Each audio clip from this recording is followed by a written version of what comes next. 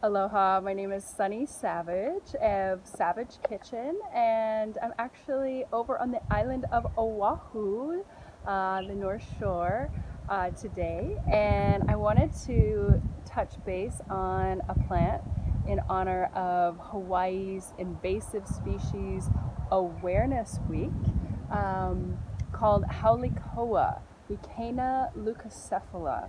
And this plant is in the top 100 most invasive species on the planet. And species actually covers everything from mosquitoes and rats to plants and animals, everything. This is in the top 100 most invasive on the planet. I'm sure you probably can recognize this plant. You've probably seen it around if you live in Hawaii. This is a good example to show what to kind of keep your eyes out for when you're harvesting. We harvest the brown pods and the green pods. And these brown pods here actually have some weevil damage. That's a little insect that gets in there. And there might be some other seeds that are okay in this pod, but it does have a lot of tiny little holes, which indicates weevils that have hatched out and crawled out.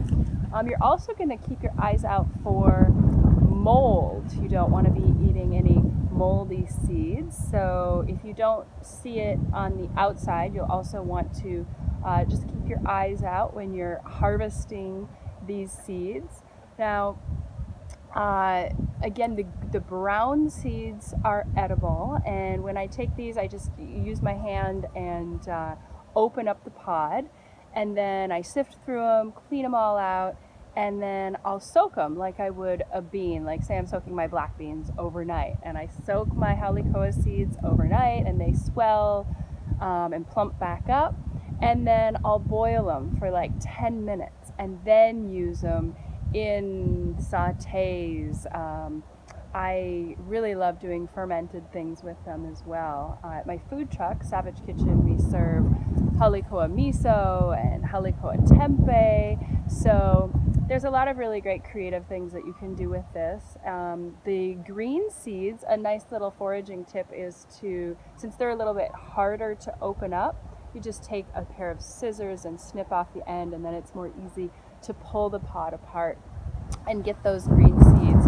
Now those I like to just kind of pan roast, and they can be delicious added to salsas or ground up into different seasoning spice blends.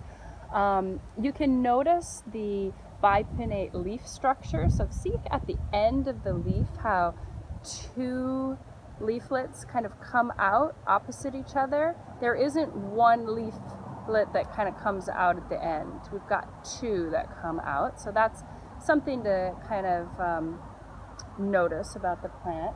It gets to be a shrub or small tree, and they really only grow up to about 1,500 to 2,000 feet in elevation. The plant originates from Mexico and northern Central America, and if you've ever been to Oaxaca, you may have noticed these, and actually Oaxaca is named. The name Oaxaca means the place where guaje, where the Haole Koa, the Leucaena, grows. So this does have a toxin that cooks out, so it does need to have some kind of heat treatment, and then you should be good to go. And it's a delicious and incredibly abundant wild food. So enjoy, aloha. Hope you're all doing well out there. Enjoy your weekends. Thanks so much. Bye-bye.